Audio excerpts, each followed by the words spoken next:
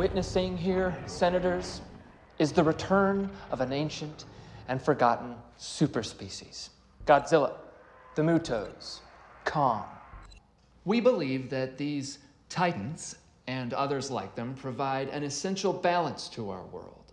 And while some may pose a threat, Monarch is uniquely prepared to determine which of these titans are here to threaten us and which of these titans are here to protect us. Thank you for the 5th grade history lesson, Mr. Coleman. But we still haven't heard one good reason why Monarch shouldn't fall under military jurisdiction or why these creatures shouldn't be exterminated.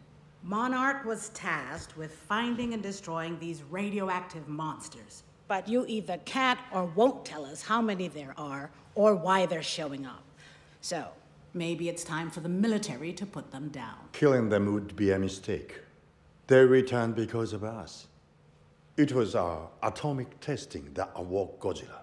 Other creatures like the Mutos, from strip mining and seismic surveys.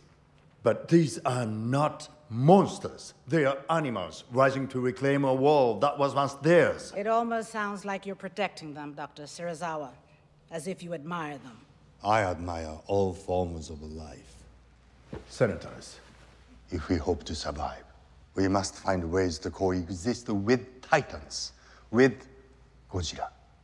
A sort of symbiotic relationship, if you will. Like the lion and the mouse. Or the scorpion and the frog. So you'd want to make Godzilla our pet? No. We will be his.